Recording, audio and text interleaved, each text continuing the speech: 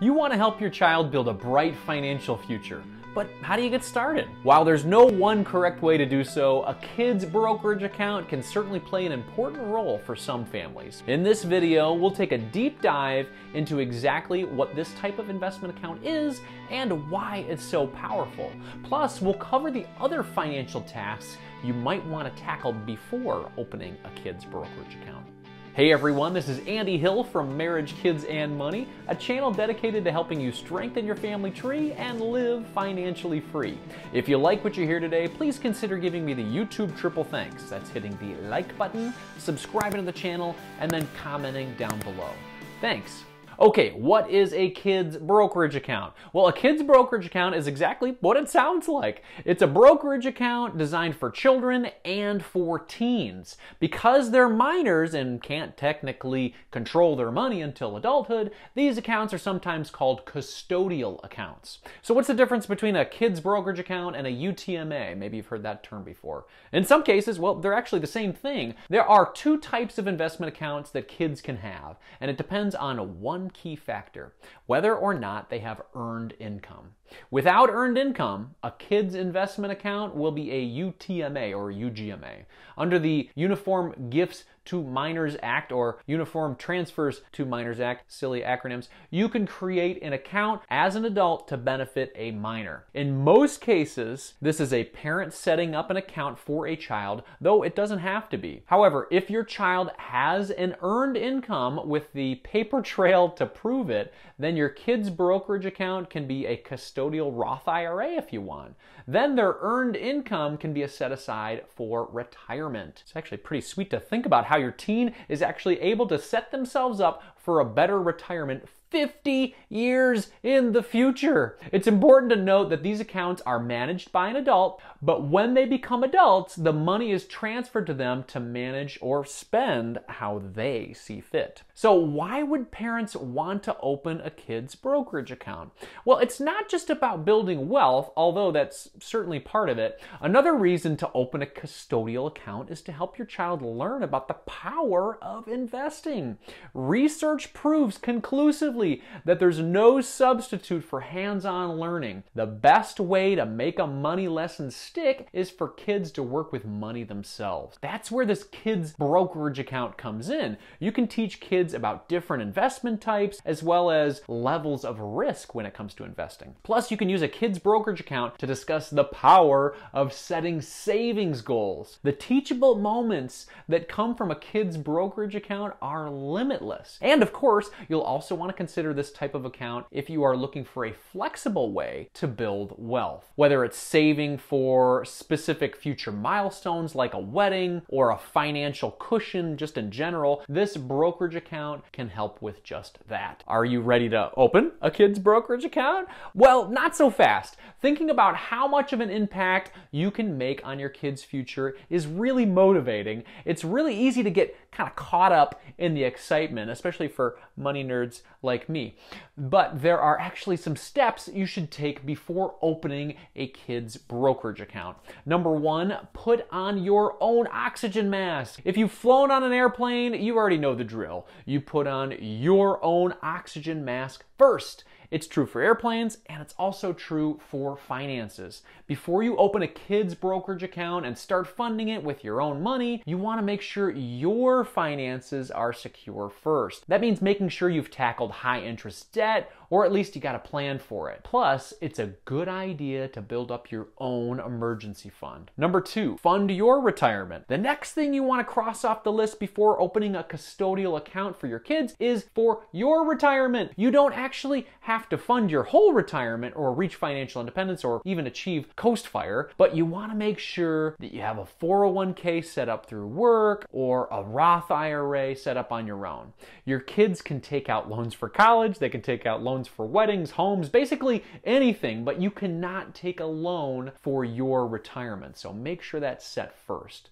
Number three, get college squared away. You don't have to have 6 figures set aside for college, but you do want to make sure that you've got a plan. That might mean opening up a 529 to let compound interest work its magic. You might also start having conversations about scholarships with your kids and non-traditional ways, including trade school and community community college. It's important to note that 529s can pay for those, and if your child gets a scholarship, you can pull that amount out of a 529 penalty-free. Number 4, open a kids brokerage account. After you've made sure to get a jump start on your own finances and plan for one of the first big expenses that your kids will encounter in adulthood, it's time to open that custodial account. As with any type of investing, you want to pay attention to several different factors: ease of use, transparency in fees, and reputation. To simplify the process, you can look into options that your current investment brokerage partner offers, or you can work with a platform like UNest. UNest is a fintech company empowering parents to invest and save for their kids' future. They have auto investing and a user-friendly app to make the investing process simple and engaging. Let's talk about the advantages of a kids brokerage account versus 529s.